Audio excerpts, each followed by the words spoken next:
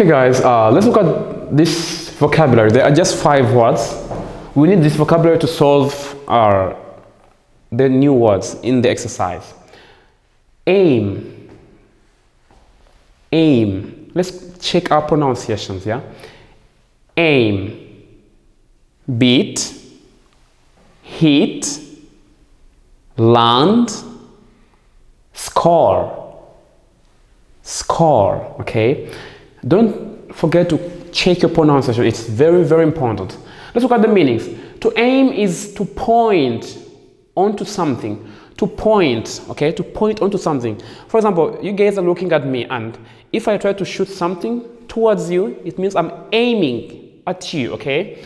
Also, it can mean a purpose, your goal, your target, your purpose in life. It can mean an aim. What you want to be in life, what you want to achieve, it is your aim, okay? 2, beat. To beat is to strike an object again and again. I think you know what strike means. To strike something again and again, okay? We say beat. Also, beat has another meaning, to win over something, okay? When we say, for example, Galatasaray beat Fener, it means Galatasaray won Fener, okay? Hit. To hit is to strike with your hand. Like, look at my hand. When I hit something with your hand, or a tool. A tool could be an equipment, like a bat, you know, a table tennis bat. We use it to hit the ball. We say hit. Land. Land is the Earth's surface, the surface of the earth, you know, where all buildings are, where all cars park. That is land, ground, surface. That is the noun. As a verb, to land is to touch the ground, to reach the ground. When I say the ball landed on the ground, the plane landed on the ground, it touched the ground, yeah, it touched down. That is land. Then 5, score. To score has 2 meanings as well. One is to gain a point. When, for example, a basketballer or footballer scores a point, we say to score. Or score can also mean a goal or a point in a competition or game. Like, oh, how many scores? 2-0. This is a score, okay? This is a score. Thank you. Let's turn back to our exercise. Let's find the answers to these gaps, okay? Let's try to find the answers. Aim, beat, hit, land, and score. Number 1, in baseball, we blah, blah, blah, the ball with a bat. Is it aim, beat, hit, land, or score? I think you guys know baseball. You sit somewhere and you have to wait, yeah? So, could it be beat, hit, land, or score? You have 2 seconds to think.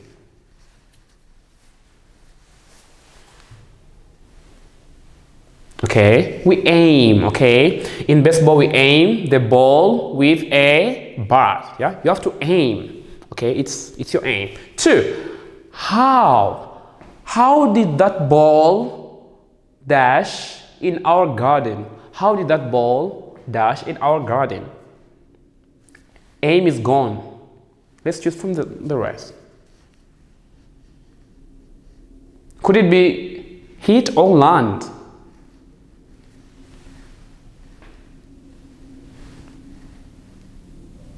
Okay, how did that ball land in our garden? How did it come from wherever it came to and land in our garden? Okay. 3, it will be easy for her to dash the other competitors. It will be easy for her to dash the other competitors. Is it beat, hit, or score?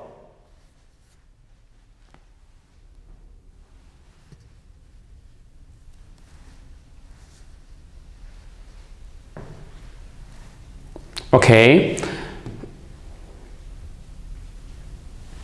Beat, okay? It will be easy for her to beat the other competitors. 4, can you dash at the star with your telescope?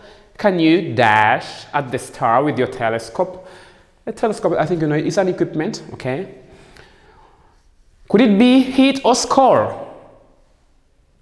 A telescope. Okay. Can you hit at the star with your telescope? Yeah, like you try to hit. 5. How many goals did he score? Obviously, it is score. He is all with our exercise in this unit, unit 4. Unit 9, exercise 4.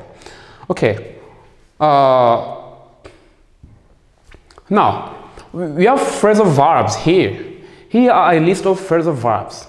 Don't forget phrasal verbs have an extension to them. Catch is a verb on its own. Drop, kick, work, okay? But when you add something, they become phrases. Catch up with, drop out of, kick off, warm up, work out. Now, what could you think it could be the right answers to these phrasal verbs in this section?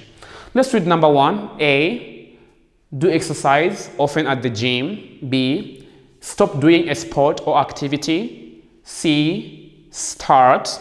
D, reach someone who is ahead. Ahead means in front, okay? Someone in front. E, do gentle exercise just before doing a sport. Gentle means to do something something simple, something not so intense, something simple. To do simple exercise before doing a sport, okay? Something easy. All right, catch up with. When I say I'm gonna catch up with my friend, what could it mean?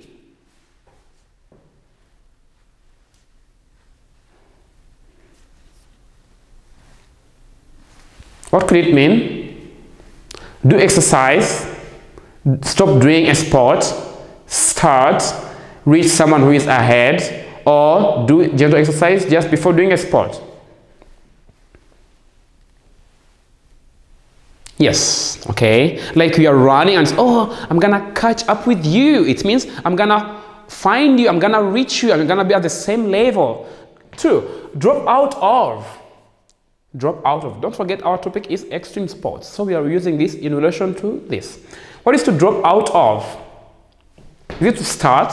No, obviously. Do exercise? No. What could it be? This or this? To stop doing something, okay? When I say, I dropped out of the basketball team, it means I left basketball. I'm not doing basketball anymore. 3. What is to kick off? To do exercise at the gym, do something gentle in form of exercise, or to start. I guess it's the easiest, yeah? To kick off is to start. When I say, we are kicking off school tomorrow.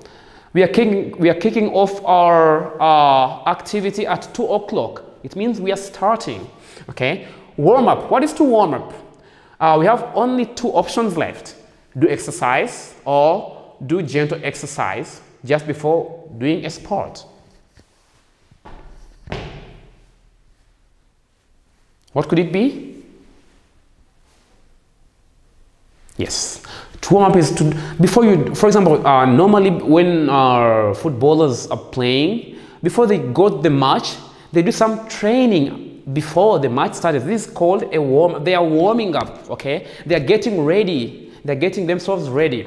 And workout is the last. Obviously, it is the last and the easiest. Workout. To do exercise at the gym or at any sports center. We say, I am doing a warm up. All right, next exercise. We're gonna complete the sentences with phrasal verbs below. Now, these verbs have been used before, so we're going to try to use the phrasal verbs in these empty spaces, in these gaps, in these dashes. Okay. Number 1, it's important to blah blah blah for a few minutes before the game starts. Guys, try to understand the meaning of the sentence before you put the word there, because the meaning of the sentence will help you, okay, find the word easily. What are they trying to tell us? It's important to dash, dash, blah, blah, blah, for a few minutes before the game starts. Is it this? What could it be? Workout? Before the game starts. Before the game starts. It is a warm up, okay? Try to warm up before the game starts. 2. I never blah, blah, blah with him. He's going too fast. Could it be kickoff, drop out of, catch up with, or walk out? Don't forget, he's going too fast. He's running too fast. He's walking too fast. So what can't I do? Is it catch up or kick off?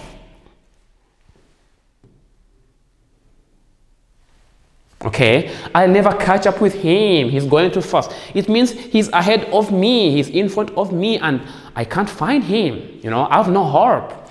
3, the football match will blah, blah, blah at noon. Guys, what is noon? Do you remember? Noon means 12 o'clock in the day, okay? 12 p.m. The football match will, I think this is the easiest.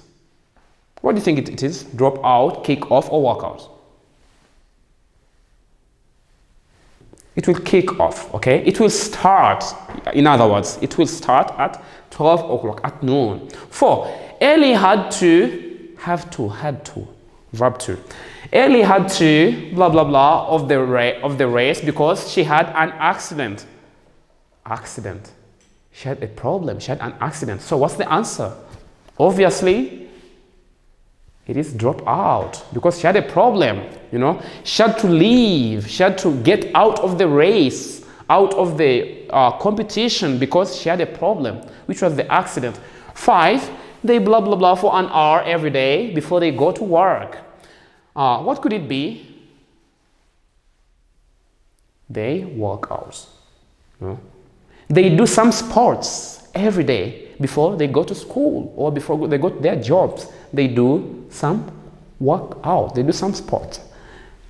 That is it for here. Thank you. Let's continue. Now, in the if clauses, the conditional clauses. Second conditional. Don't forget, in the second conditional, the if clause, we're using the past tense, and the main verb, we're using would and the infinitive. Infinitive means verb 1, okay? Verb 1, an infinitive in the main verb, and past tense in the if clause, and would plus infinitive in the main verb. Okay, let's start. If I have a chance, I love to go paragliding. What could this be? It should be past. What's the past? If I had a chance, I would love. Would plus verb 1, which is love. I would love to go paragliding. 2, if I have a lesson, the instructor tell me what to do. If I had, because it is past tense, if clause is past tense, the instructor would tell me what to do. Okay, it's the main clause. 3, if the equipment, be, yeah, if the equipment be good, I not be scared. What is the past tense of be? We have was and were. The equipment, he, she, it, was or were. If the equipment was good, it can be or was or were. Both of them are right, okay? But was is more common, okay? If the equipment was good, I wouldn't be scared. Wouldn't, because this is negative, okay? I wouldn't be scared. Next, 6, if my friends see me, they don't believe their eyes. If my friends see me, they don't believe their eyes. See, what is the verb 2 of see? Saw. If my friends saw me, they wouldn't believe their eyes, or they would not believe their eyes. They would be surprised. They're not expecting me. The ninth, if my parents find out, they be very angry. If my parents, what is the verb to? The past.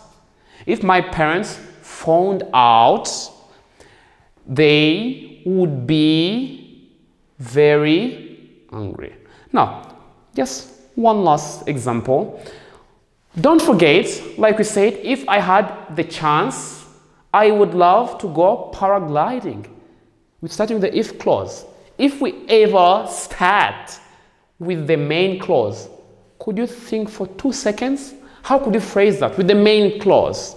If we start with I would love, how can it be the answer?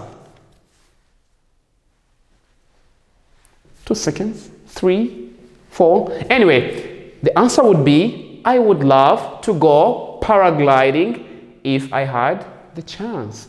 In this situation, we don't use the comma. We just write the full sentence. Okay, let's go to our next activity. We're going to circle the correct words. We're going to choose which one is true, okay, according to the sentence, and which one is wrong. But we shall only circle what is right. Number one, of course, we're doing this according to what we've just learned. We're talking about the second conditionals. Number one, Dad would go snorkeling if he has the chance. Don't forget the would. Could it be has or had? Obviously, it is had. Yes. Okay. Dad would go snorkeling if he had the chance. Okay. Activity 8. Dad would go snorkeling if he had the chance. Okay. Had, because it is would go, had, past tense. 2. If he went kite surfing, he will feel terrified.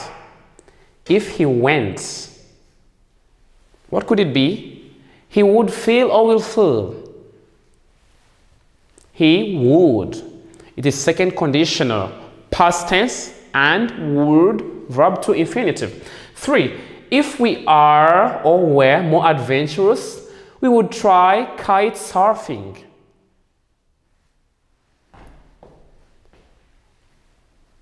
Yes, what is this? If we were or are, don't forget would try. Okay, if we were more adventurous, we would try kite surfing. Where with would? Past tense. 4. Would you learn to scuba dive if you find or found a good instructor? Would you learn? Would learn. Okay, because of the would. Second conditional. 5. I would buy a telescope if I were you or if I are you. If I were, sounds incorrect. It sounds wrong, isn't it? 6. Would they go skiing if they have or had skis? Because of the would, we're choosing the had. Next, and we're gonna finish, is the listening part. We're going to listen to this discussion about extreme sports, and you're going to choose the correct answers, okay? We're going to choose either A or B. Let us start.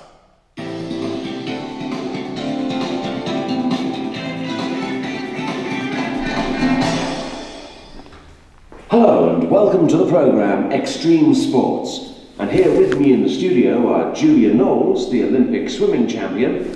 Hello. And Dan Simpson, who's just written a book about his experiences as a climber. Hi. Well, Dan, why do people do extreme sports? Because they like a challenge. If you don't have challenges, life gets very boring. Yes, but I don't understand why some people enjoy risking their lives for fun. Actually, I don't think they really think about the danger. They enjoy doing something that not many other people have done. Yes, I agree. Extreme sports are like a test of strength. That's probably why it's usually men who do them, because they want to show how powerful they are. Actually, more and more women are starting to take up dangerous sports, you know? You're right. And it also seems that new sports are being invented all the time, like kite surfing. Well, if I tried that, I'd probably break my arm or leg or something. Wouldn't you have to be very, very fit to do this sport? Yes, of course. What worries me is that anyone can try an activity like this, even if they aren't fit enough or strong enough. You're right about that. That's why there are so many accidents. Another reason accidents happen is that unfortunately many people who organise these sports don't always follow all the health and safety rules. The equipment that you can rent isn't always as good as it should be. So if you want to try an extreme sport, what should you do? Well, make sure that there is always a properly qualified instructor with you at all times. And, of course, don't take unnecessary risks. Well, we're running out of time now, so thanks to both. Alright guys, that was a discussion between two people, the lady and the man, okay? I think it wasn't so hard. You yourself will find out the answers. But if possible, in case you're stuck, pause and replay again so you can find the answer easily, okay? Now, let us start with number 1. The guests on the program have A. Competed in the Olympics, B. Experience of the two different sports. What is your answer?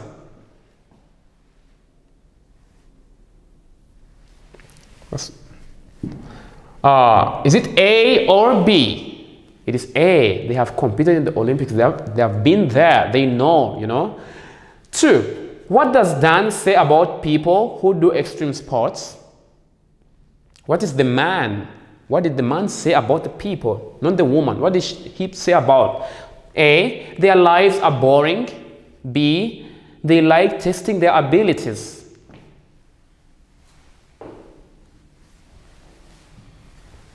They want to test, okay? They want to taste what they can do, okay? They want to feel what they really can do or not.